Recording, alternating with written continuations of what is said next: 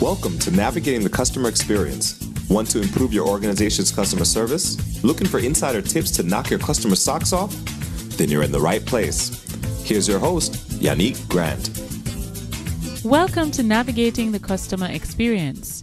On today's episode, our guest is Mark Baldino. Mark is a design industry expert with over 20 years in UX and human-centered design. He's a co-founder of Fuzzy Math, an award-winning UX design and innovation consultancy located in Chicago with clients worldwide. Along with building and sustaining a 20-person design studio, he's helped build and train UX teams for some of the largest companies in the world. Fuzzy Math's call to action, do good work, be good people, is embedded in all of Mark's work as he advocates for goodness in design, producing work we are proud of as designers and that positively impacts the lives of those who use digital products and services every day. Mark has led projects across complex and regulated industries including Allstate, Hyatt Hotels, Microsoft, and GE Healthcare. So without further delay, plug your earphones in, sit back, and let's jump right into this wonderful conversation with Mark. Welcome, Mark. Thank you for having me. You're welcome. So, Mark, could you share a little bit about what, I know your bio said that you're a UX and human-centered design organization, Fuzzy Math. Could you maybe share with us? I think when I heard the name first, until I actually read what the company was about, I thought you were like some mathematical organization, but maybe give us some background behind why you decided to name the company that and just how you got into what you're doing today. Well, thanks. Yes, it's a unique name. It served us well for the past 11 and a half years.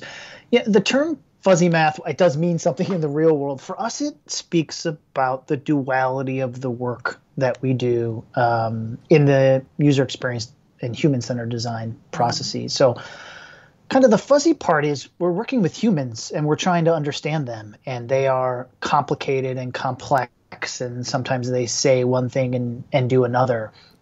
So it can be hard to design products and services to meet their needs. And the way we do that is kind of the math side, which is a little bit more of the robust process we follow, sort of a thorough user-centered design process we lead our clients through. And it kind of makes sense of what humans are saying and doing, and allows us to build products that better meet their needs. So it's kind of the analytics and process side, which is the math, solving for the human psychology, and fuzzy side, which is the humans. Very cool. All right. So customer experience, user design, those words sometimes are used interchangeably in navigating different experiences for customers across different industries. Could you share with us what is so different about what you guys do that really helps to enhance the customer's experience? Well, our process is about putting customers or users at the center of everything we do. So, one of the reasons we use the term user is because it really focuses in on their use of a specific, in our case, we're designing a lot of web-based applications or mobile applications. Customer can mean a lot of different things to a lot of different people, and so you're thinking about customers from the brand perspective, from a marketing perspective, business perspective. And we try to get a little bit more narrow and think about, who is this human sitting in front of a computer, and what are they doing every day? And how do we make their experience more efficient and effective and satisfying for them? And that doesn't always take into, account the brand, for example, which I think, again, brand and customer get aligned a lot. And we try to break that out. We don't think in terms of brands. If we're working for a company that is a brand, we're really thinking about what is this person's experience with your product and with your service, and how can we re-architect it to better meet their needs. And so it's really about putting a user at the center of everything that we do and advocating for them and their needs. And that sometimes pushes against what might make the most sense from like a sales or a marketing perspective. And that's okay. There can be a natural tension between those. But for our purposes, it's let's give users a voice at the table here and advocate for their needs, which might push against some other considerations of a business. So it's kind of I'll say it's a slightly more narrow lens to focus in on and really say, who is this human being that again is sitting in front of a computer has to use this digital product and service, and how can we make them happier people while they're using these products? Right. Now, we still have a lot of companies globally who, I think in light of COVID, customer experience has definitely been brought to the forefront even more now, even companies who didn't used to focus on that. Let's say, for example, you're looking at your strategy for 2021 coming out of this year that we've all had that has been extremely different from any other year we've all experienced. How would you demonstrate or justify the return on investment of focusing on UX? Why is it important? How is it really going to transform your business? Why should you give attention to it as you would give attention to any other budgeted item for your business plan? Well, I would think that the year that everyone's just had really gives them a sense of why they should be investing in digital. So you can take healthcare, for example, but you could say the same for some retail that's brick and mortar, maybe higher education. So healthcare and higher education, they have two things in common, which is they have these large, vast physical spaces that they've invested, billions of dollars in, right? A hospital in 2020 looks nothing like a hospital did in 2000 or in 1980. They are gorgeous structures. They look more like hotels, right? Right. And so the idea is when you step in, that experience that you get when you enter the atrium of a modern hospital is supposed to give you a sense of what's going to happen behind the scenes, behind the doors, right? It is this amazing, high tech, high touch. Again, it almost feels like you're stepping into a luxury hotel, and that's how you want to be treated. Well, guess how many people were using those front doors during COVID? No one. Hospitals were busy, but they were not coming through the front doors and stepping in and getting a sense of this is where I want to spend money. It was much more from an emergency perspective. And instead, the digital front door of hospitals became the center point. And hospitals that had invested in 2019 and previously in their digital front door were much easier, much better positioned to handle kind of customer service, user experience, patient services, provide those in a much more effective and meaningful manner. And so if you invested in 2019 or before, let's say that dollar you spent in 2019 was worth, 10 times as much in 2020. And nothing's to say it's not going to be just as valuable moving forward. So the idea is that people are experiencing brands and products, or I'll just say services overall, they're experiencing digital first, or have experienced it digital first. Right. And a lot of people are digital, they live digitally. They think that that's a normal thing, but you have to think of these industries where there was a physical component to it, and they had invested in that physical component. And now, you're not taking a college tour and deciding on a college based on how fancy the building is. You're probably making that based on what they're the digital experience you're going to get, and whether you can tell that they've actually invested in that digital experience. So even though I think we saw a lot of budgets get tightened in 2020 given uncertainty, what we've seen in this quarter and what we're expecting to continue to see in Q1 is that those budgets are getting reoriented towards kind of the digital experience. And so I actually think it's kind of an easy sell. It's not one that I have to make, but I think for people internally is to say, if we haven't invested in our digital infrastructure, now is the time if we want this business to be sustainable. We could also have to shift maybe our organization overall towards spending more on these digital first experiences, and not maybe spend as much in something like physical infrastructure. Agreed. Great. So that definitely will allow people to have greater justification for why they need to make this type of investment, and of course how it will impact their business in the long term. Now, let's say, for example, we have a business and they're looking to go into this. How do you think, what are maybe one or two ways that you think you could probably suggest to them that they could be able to better manage their digital spend in the age of COVID? Because I think a lot of people feel like they're in contracting mode, that they need to not, I've listened to many podcast interviews, and I know a lot of organizations that would have done a year in planning in terms of what they're going to invest into. They're now doing shorter term plans, like 3 months, 6 months, because they just don't know what to expect. So with that in mind, maybe could you share with us one or two things that a company should take into consideration in managing their digital spend in the age of COVID? I think they need to think short and long term. If you're too narrow in your focus of this few months, I mean, I've heard that as well. Hey, we have 2 months to make impact. You can only do so much in 2 months, and so what we're helping a lot of our clients with is put roadmaps in place which allow for a strategic view, which is 3 years out. Even if there's a large amount of uncertainty in said industry, but that has a really tactical. We're doing 2 to 3 month chunks of work. So what can we accomplish in a short term that's going to move the needles and some KPIs? But what is our vision for the longer term? And inside of that, it's something that we don't do a lot of like crisis management for our clients, but all of our clients went, and frankly, all human beings went through a crisis this past year.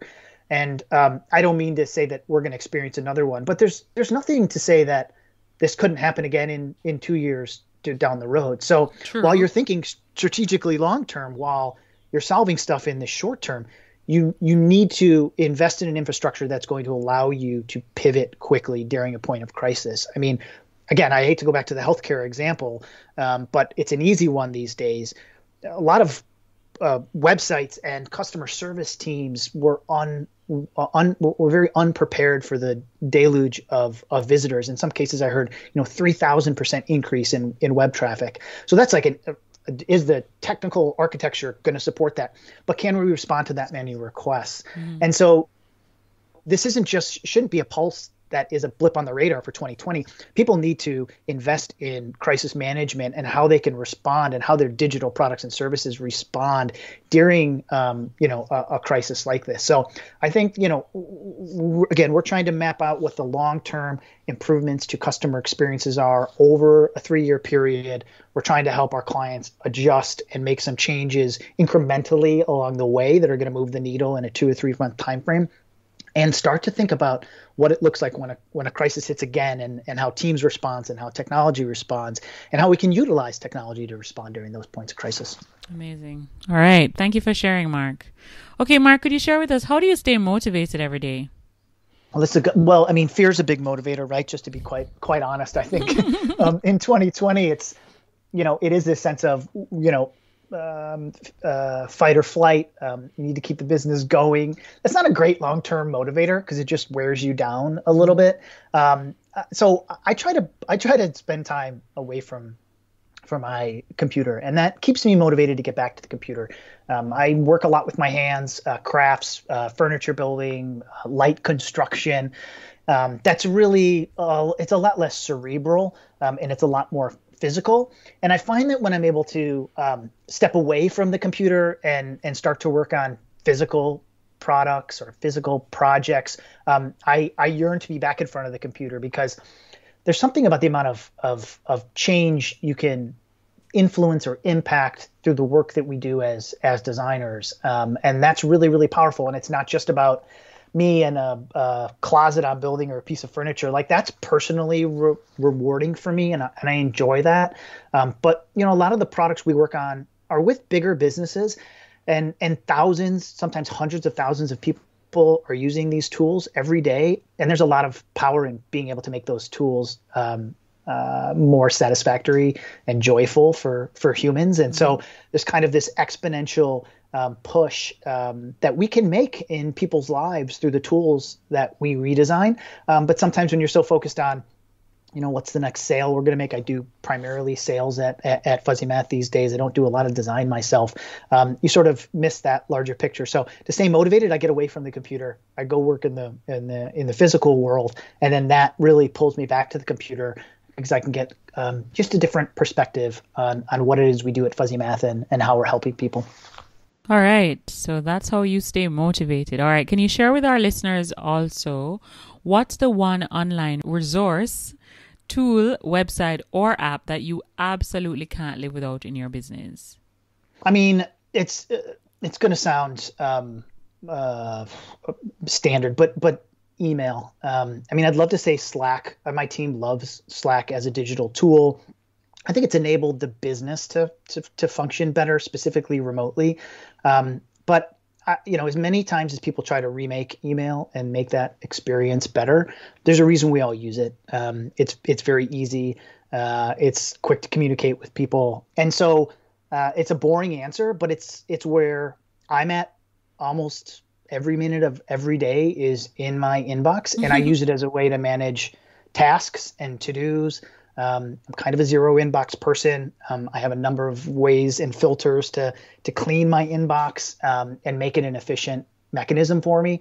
But I've been using it since AOL. So we're early 90s. I've been using email for a while. I'm very comfortable with it.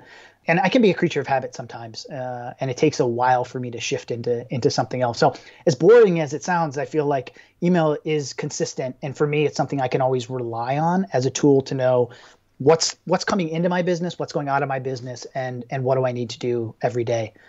So maybe not the most inspiring answer, but it's an honest one. If you ask me what I can't live without, it's at this point, it's email. Definitely. Don't feel bad about sharing email, because it's important, and it's an excellent communication tool, and it does definitely allow for some level of accountability, paper trail. You can go back in.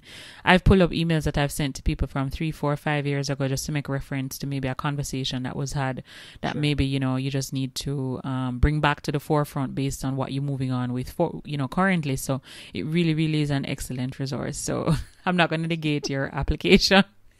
All right, Mark, could you share with us maybe 1 or 2 books that have had the biggest impact on you? Maybe a book that you've read recently, or a book you read a very long time ago, but it definitely had a great impact on you. So there's 2 books that have probably had the biggest impact on me. The first is Managing a Professional Services Firm by David Meister. It's an old book. I think 90s. I guess that's not that old, but has been updated a number of times. It basically gave me all of the tools to build a professional services firm and how to think about my team and myself and leadership structure and consulting in general. A lot of consultants started as practitioners. I did. And then they build consultancies because there's work out there, but running a business is very different from doing design work. And so managing a professional services firm, I call it, my Bible in terms of if I have a question, I go there first.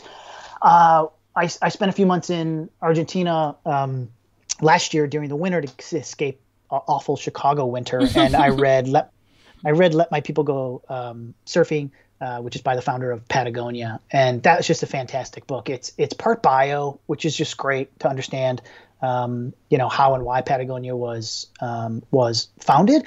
But it was also, there's a business component to it in how you can run a kind of an ethical business and what you can look out for and how you can guide your company. And, I'm a firm believer in like the ethos and values that Patagonia sort of imbues in its products and services. But there's a real honesty to the book in terms of, in a perfect world, no one needed more clothes and Patagonia would go out of business. And they don't hide from that fact. They sort of explain it. And so I just found it a really refreshing read. And I think people that like that book, I think are people that I would kind of enjoy in the real world to talk to. So it's been kind of a book that I keep an eye or an ear out for if people have read it, because I think that if they read it and enjoyed it and found value in it, they probably have a similar set of values to me. And those can be some of the best, friends, first of all, but, kind of professional relationships when there's a bit of a value overlap. All right. Sounds good. So we will have the links to those books in the show notes of this episode, so our listeners can definitely tap into that great content that you've shared with us. All right, Mark, can you share with us what's the one thing that's going on in your life right now that you're really excited about? It could be something that you're working on to develop yourself or something you're working on to develop your people.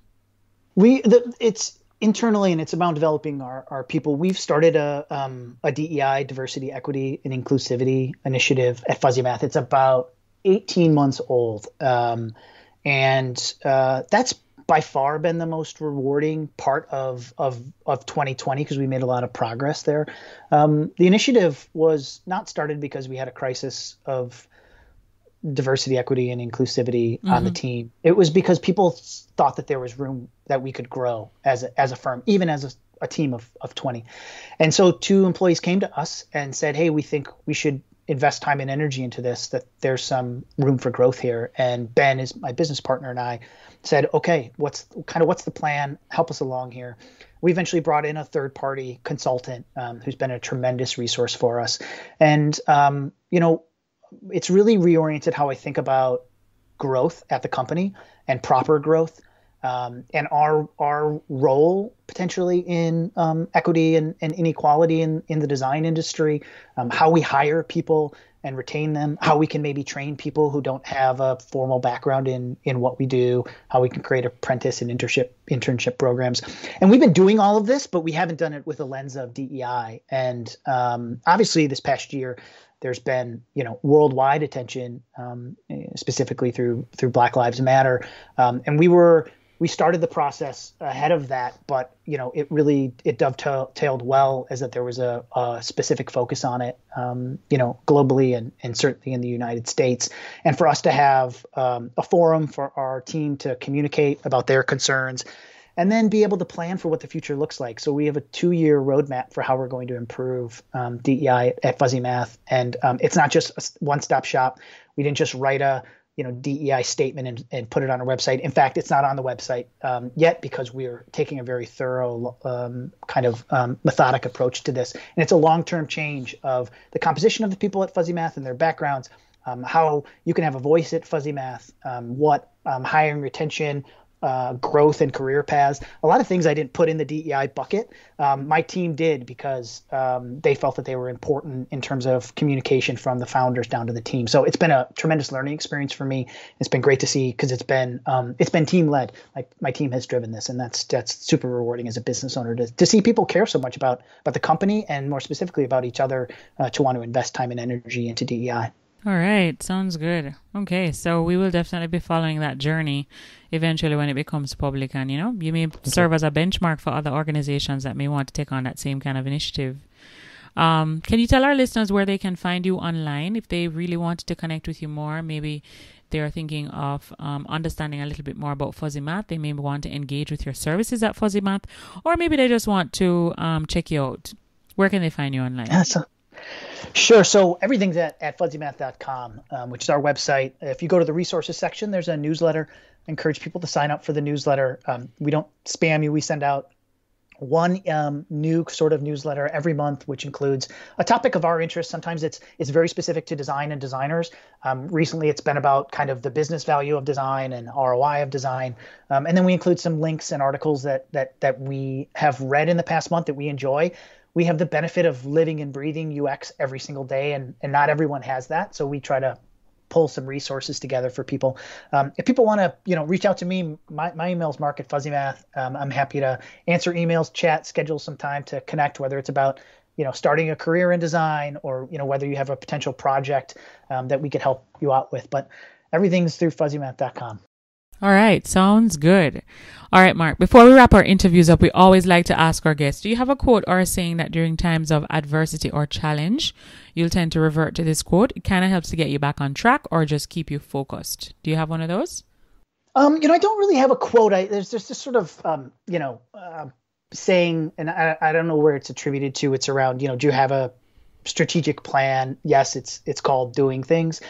I think people sometimes worry too much about strategy and less about execution. And I've tried to make my career about kind of execution and doing. I consider myself a bit of a doer. So, it helps me when I'm thinking about where's Fuzzy Math going to be in 5 years or 10 years, people sometimes ask that question and I don't always have a clear picture. I just have to remind myself that we just have to continue doing what we've been doing for 11 and a half years. It's made us successful, bunch of happy clients and happy users along the way. So if you're ever concerned about what to do next, just do. Start creating, start building.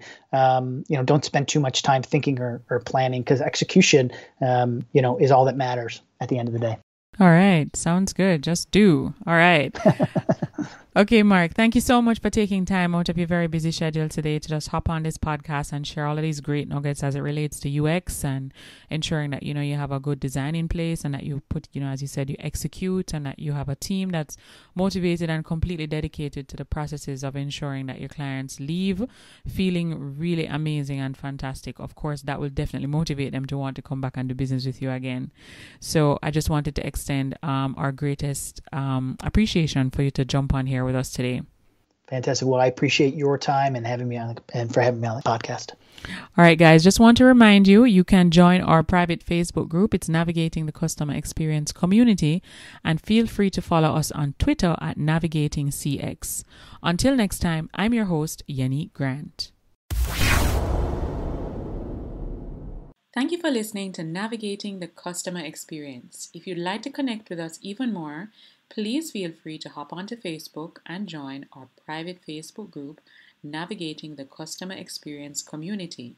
And of course, feel free to follow us on Twitter at NavigatingCX.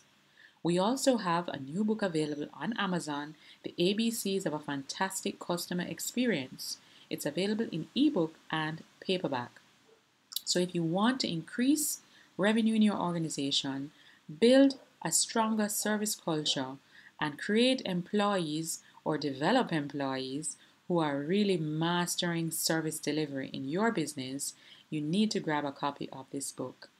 Until next time, I'm your host, Yannick Grant. Thanks for listening. For more awesome resources to take your customer service game to another level, head over to navigatingthecustomerexperience.com. See you next time.